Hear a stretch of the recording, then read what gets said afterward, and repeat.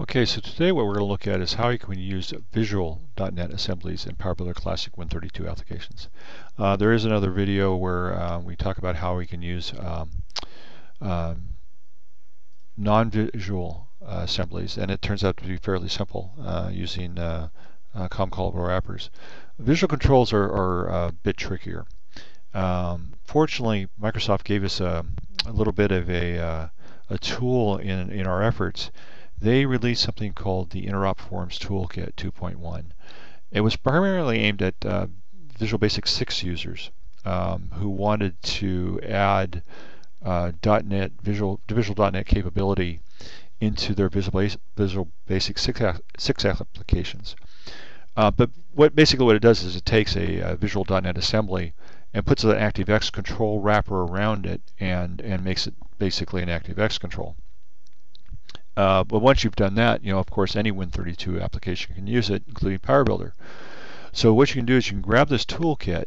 Unfortunately, what it is, it's an add-in for Visual Studio. And because it's an add-in for Visual Studio, PowerBuilder.NET can't use it. In fact, the Express versions of Visual Studio can't use it either. You have to be using a standard or professional or higher version of Visual Studio. So once you've added that add-in in, you can go to File, New Project. You go to the Visual Basic Windows projects, and you've got a couple of new options here. And the one we're primarily interested in is this VBInterop user control. So if you select that, and then go ahead and open up the user object it created, that's basically the ActiveX control right there. And so what we want to do is drop on any visual controls from .NET that we want to expose, including, let's say, the picture box. And that's actually the sample I'm going to show. I'm going to be using a picture box. You drop that onto this into this ActiveX frame and compile, and at that point you have an ActiveX. So let's go back to the one that I've already created. Open that up. So what I've done is I've dropped a picture box on here.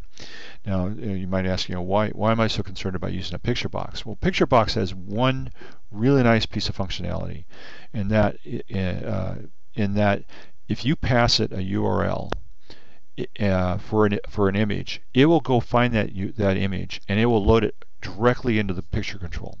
You don't have to do anything special like download it to a local file and then upload it into a picture control like you might have to do with PowerBuilder. So that I thought was a really nice feature, and I want to take advantage of it. And I particularly want to take advantage of it in my Win32 application. So that's what I'm doing here. I dropped the picture control into that ActiveX frame. I've coded a couple methods here, basically, that get exposed to PowerBuilder just by declaring them here. This is the interop code. So I have a load URL where I'm just going to take a URL, pass it in, and that just turns around and passes it into the picture control. And the other one here is the size mode. So the picture box control has a couple, like 5 different ways it can display the image once you've loaded it. These are enumerated values, and they don't actually happen to match the enumerated values I put on there. But what I want to do, since the PowerBuilder is not going to know anything about .NET enumerated values, I just pass in a number and I convert that number into the particular mode I'm looking for. So that's it. You get that, you compile it, and it's basically an ActiveX at that point. So you go to PowerBuilder and you open up a window and you say that you want to insert an OLE control. And you go to the Insert Control panel, and right there is the URL that I'm sorry, not the URL, the ActiveX I've created. That wraps that .NET object. I'm going to do away with that. I've already got it right here, so I'm not going to bother putting it on again. So kill that. So here's my control. And if you go to the constructor event here, what I've actually done in the constructor event is I've called that you load URL method that you saw earlier, and I'm passing in a reference to an image off the internet. And then, of course, in each of these little these radio buttons over here, I am accessing the size mode method of the ActiveX control that I've created, and I'm passing in a different value for the different size I want. So we go ahead and run that, and boom! And everybody knows who my favorite, what my favorite television show is, and my favorite actor on that television show. But you see it loaded that image off the internet, and there it is, applying all the different sizes to it. So that is a .NET visual control operating within my my Win32 PowerBuilder application.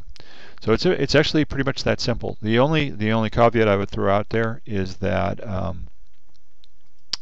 because Visual Basic and PowerBuilder handle events a little bit differently, it's a little bit trickier to get events from the visual control up to PowerBuilder. There is a way to do it. I've got a PBJ article on it. I've got some other samples where I've actually implemented it. It's a little bit too complex to get into in such a short video as this. So if you're interested in that kind of information, or just want to see the sample code that I've got here, go ahead and send me an email at bruce.armstrong@yahoo.com, and I've got the samples available on Google Docs, and I can send you the URL for that. So anyway, I hope you enjoyed the presentation. Thanks for your attention.